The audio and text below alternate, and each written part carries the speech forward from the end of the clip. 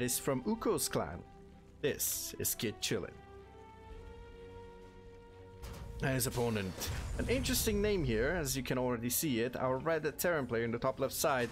It is going to be tearing you up. We know, we get the joke, right? No issues there. As we have an interesting position for our barracks. Even more interesting. Okay, so this is going to be quite an interesting situation. If KidChillin just gets over there and just sees nothing down there, nothing on the low ground and nothing on the high ground, he has to dive deep with the Overlord, and that's going to be 100% an Overlord sack, if you ask me. So we'll see how that unfolds if he takes the bait. Now, this is a standard opener. If you don't know KidChillin, should go and search him up. It's the same name on Twitch. He streams, I would say, quite often. Usually I catch him in the morning, well, early in the morning actually, if I want to be honest. But a really solid streamer. Literally what the name says is always chilling. So he's a chill gamer. He always loves to take a deep dive into the strategy. His self-critical. He accepts the criticism. Well, criticism. I usually, whenever I hang out in his chat, whether I'm talking or not, because it's early in the morning, I'm not always in a talkative mood to do that. But whenever I hang out in his chat, I feel like he's self-aware of his own mistakes. Is always trying to improve and trying to present some good games to the chat. So yeah, overall super solid. Twitch.tv/KidChillin to go and watch him whenever you can. I think it's like for North American viewers, or like America's server enjoyers, he's on quite late in the night, and for us European fans, he's on early in the morning. Okay, and this is gonna be quite interesting. So first cyclone is spotted, second cyclone coming up. There's no third cyclone queued up yet. There is money though, so I'm not exactly sure what's gonna happen. Command center on the high ground spotted. Second Overlord will not advance too far.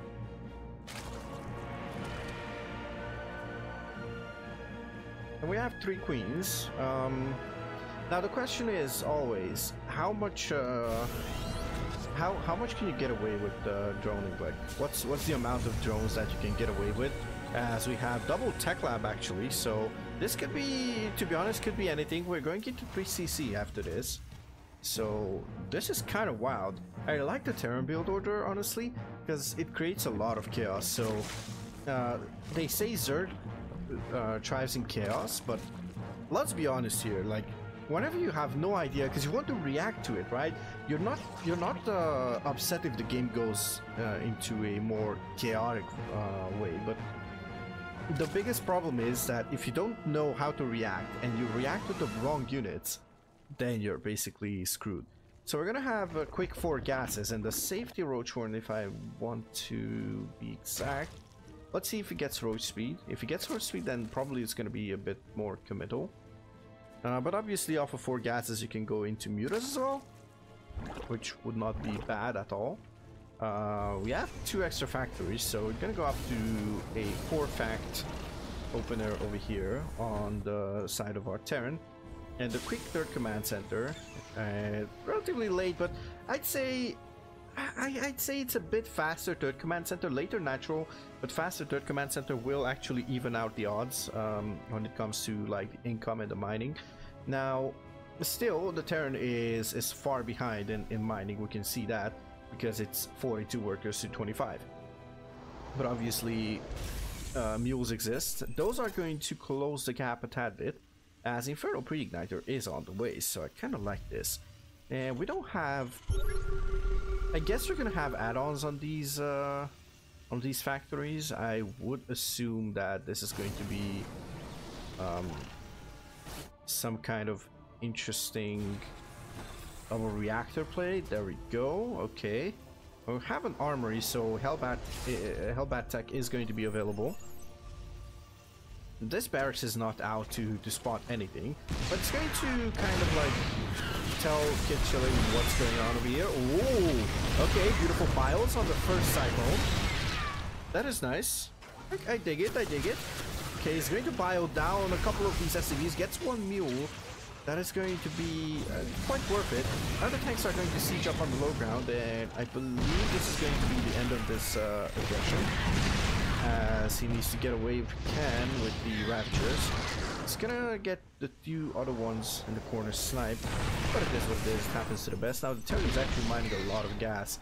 A lot of it is saturated on the natural, mining off of 4 gases on 31 workers. That means you're basically, or actually, is mining with 4 and 3 in the natural, so even less of it's even less efficient.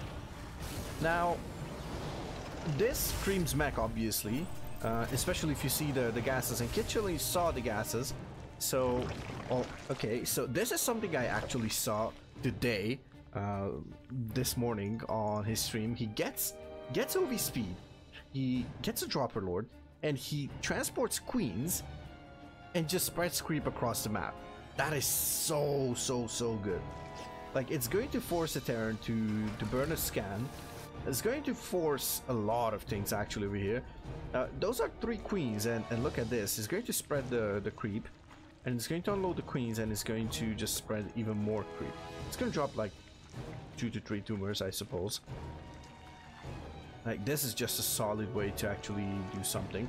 Obviously, if this gets caught, I saw it today what could happen, and honestly, if this gets caught, then obviously it's going to be really painful. But this will actually give you information about the Terran's move out and everything else. Now Terran is like, oh my goodness, what is this? What is this? We don't even want to use those bad words, right? Because there's no reason. But he's like, oh, what is this mess on my floor, right? Like, look at this creep spread. This is beautiful. But he needs to get away from here. Oh, he's gonna get his queens caught. He's gonna get his queens caught. Oh, that is going to be so painful. That's 450 minerals. Oh, but he's going to lose the Dropperlord as well. And he's gonna lose another Overlord potentially. Terran doesn't spot it, but he's not gonna have to clean the creep. That's gonna be a couple of scans if he wants to clean the creep entirely. Obviously, the Terran doesn't know about, oh, might know about this side too as well. Could be the case, as KidChillin is on 4 bases. I really don't like this 4th base, honestly. I think this one is a bit easier to defend, but who am I to actually contradict? Problem is, I don't like it because this base can be sieged up. Zerk is in front now. Yep, that is indeed true. But look at this mech army. This mech army has a huge potential. It has +1 attack, but there is +1 melee and +1 missile as well on the side of KidChillin. And we're already on Hive Tech. Adrenal Glands just started, and we're gonna have Bailing Speed as well. So that's not going to be that bad. Now, obviously, Bailing Speed needs to finish in order for this engagement to be okay. Hellbats do very poorly against Bailings. There we go. Finally manages to do something. He's gonna lose a couple of Overlords. It's gonna be a massive supply block on the side of KidChillin, as this Terran is down 30 supply, but is going to try and push through this. I'm not sure if this is the best option for our Terran player. But obviously the Cyclones, and if the tanks manage to siege up, it's going to be really painful. It's going to have to give up this base. It's going to do so. Oh, that's actually beautiful. Just targeting the drone and then just destroying his own Cyclone. Alright, what do we have here? Do we have any spellcasters? No, but we have 15 Bailings morphing in the back somewhere. There we go. There they are. Adrenal is not yet done. Obviously, unless the Hellbats are cleaned up, it's not as wise to get Lings as it is to get Bailings. Bailings don't benefit from Adrenal. +2 is not yet done, obviously. Now I want to see KidChillin just try to defend this this north side base. He's going to roll a couple of Bailings in. He's going to bile down the tank, and a couple nice biles just hit some units here and there. But is this going to be enough for KidChillin to hold? Yes, that's 2 tanks actually. Almost 3 tanks. 1 more bile will seal the deal over there. 1 more tank will siege up on the bottom of those stairs. There's a macro hatch as well. That is something that we didn't talk about, so that's going to help out quite a lot. One more nice bio, and honestly, ooh, oh, I love this play. Oh my god, please tell me he's gonna do what I think he's gonna do. Oh, there's no anti-air anymore. There's no anti-air. He's going to do exactly what the Terrans and probably Protoss in Brood War do, or actually even Protoss in StarCraft too. It's going to drop on top of the tanks. It's going to negate the effect of the range. And the massive range is not going to be of any use. Ravager drops on top of the tanks. Beautifully done here by KidChillin. What a way to actually defend this. This is a beautiful and creative way. I love this play, honestly. Wow, that was really sick, honestly. that was extremely cool. Oh my god. Okay, so guys, this is a Masters 3 player, by the way. Imagine, this is the creative ways that you can play StarCraft as. Like, the Terran got outplayed indeed. Oh, look at that. The tank was actually not even in that stairs position here was really bad. Like, the units were too close, but when they got in range, yeah, everything just crumbled for tearing you up. As KidChillin is now gonna see the creep over here, and on the creep, the Terran on the creep is going to go in, and he's attacking from 2 angles. Tanks are good if you attack from 1 angle, but actually attacking from 2 angles is going to make it harder for the tanks to target fire. So whatever gets on top of the tanks, it's going to actually mean quite a devastating blow. Oh, that's going to be a couple of vials. There we go. He's going to clean up the tanks, and then the Cyclones and the Hellions basically are just free farm here. As KidChillin is going to clean up this whole mess. But there's more Cyclones. There's 6 Hellions and 4 tanks producing at once. Spire is on the way, as well as +2 missile, respectively, +3 melee as well. So I'm gonna go back into Roaches. I am not exactly sure. Is that what you want? Like, I guess so, until there's a huge amount of tanks. Probably it's gonna be more for Ravagers, but now that the Spire is actually on the way, there's gonna be a huge demand.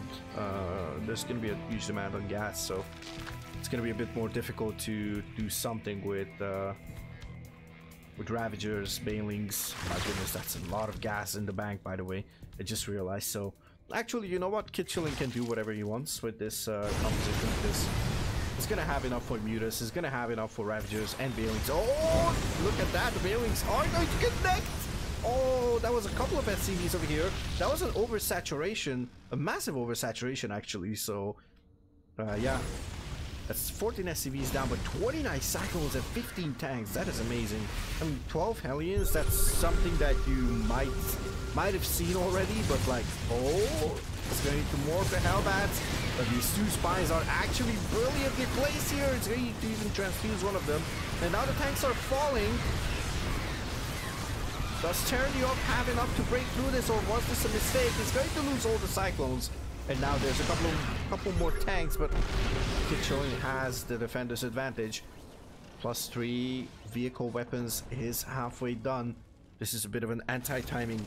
I'm not even sure if you can actually afford to wait, but I'm not even sure if you can actually afford to attack. So probably turtling up with tanks and maybe Taurs eventually would be the play. There's no Spire units yet, but oh, once again, we are going to see late drops, Ravager drops, cleaning up the tanks. These are disposal units for KidChillin, and he's going to move up, and he's going to finish up this last tank. One last shot, but it will seal the deal. And now the Hellbats are also in danger. He doesn't even have to back. I think he can fight this, and that is going to be indeed the case. He's going to fight these, and he's going to fight back the Terran. 15 minutes in, KidChillin defended everything so far that has been thrown at him. Couple of tanks will siege up. That is a lot of tanks actually. Still double tank production and 4 Cyclones. Like, this is amazing. Wow. This is a bit of a visual bug over here. The bottom right side. Oh, but once again, the Bailing's rolling through with a couple of Ravagers accompanying them. Link-Bane Ravager is the style that I heard today that he doesn't really like, but my goodness, he plays it at a very awesome pace. So. Oh, there's a bit of an interesting situation. A couple of Links are trapped inside this Overlord's belly. But look at this. KidChillin is consuming the map. He is expanding, expanding, expanding. There's one more of quote-unquote his bases that you can take, but already it is a 6, soon-to-be 7 hatchery Zerg versus a 4 base Terran. So the worker count speaks for itself, and now that's a lot of damage onto those Cyclones, and now the Links come in. The Cyclones will fight valiantly, but they will get cleaned up. And sooner or later, the money is going to run out on the side of tearing you up. Bit of a link drop into the main is going to get rid of this tech lab. He's going to move back. It's like, okay, it's safer there. It's going to drop it into the third base. That is going to be really, really good for KidChillin. Oh, he should actually bait a couple of tank shots. There we go. That is beautiful here. Look at that. 2 SCVs remaining. Oh, wow. 14 tanks. Okay, 8 Cyclones on the way. 8 Hellions as well. Wow, this is amazing. But there's going to be 12 Broodlords. A lot of Broodlords should finish up, right? A lot of them should finish up. The only issue is that KidChillin is not aware of this, but yeah, he's going to lose this base. He has to give up this base. Obviously, there's no way to run away from that. A couple of Broodlords will morph on the left side, a couple of them on the right side.